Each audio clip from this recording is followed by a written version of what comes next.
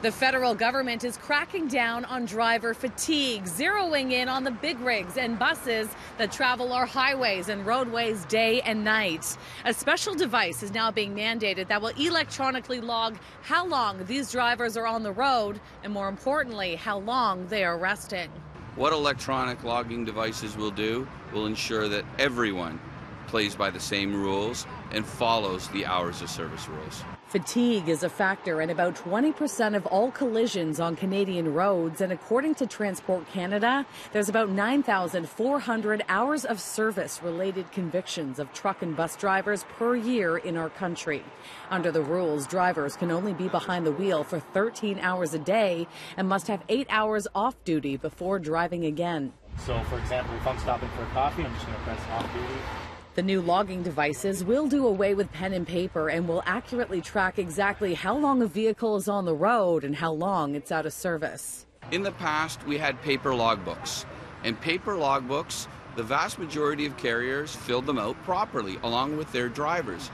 Unfortunately, just like we saw in the Humboldt Bronco case, not everyone is following the rules diligently. The driver of a transport truck that slammed into a bus carrying the Humboldt Broncos junior hockey team in April of last year was sentenced to 8 years in prison after 16 people were killed and 13 injured. In this case, a vast majority of the violations related to the trucker's logbook. Mandating the new device is a recommendation that came from the coroner.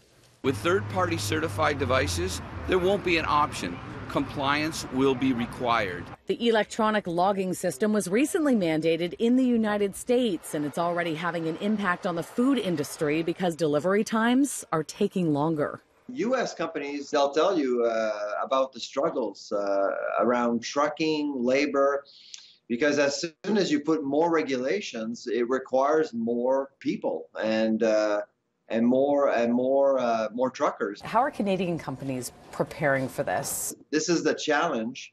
While we're trying to make our roads safer, which is obviously desirable, it's putting more pressure on the logistics required to move perishable foods and regular food products across the country. Ottawa recently made new work rest regulations for pilots and is now looking at fatigue issues within the rail industry. The new logging devices for buses and trucks will take effect in June of 2021.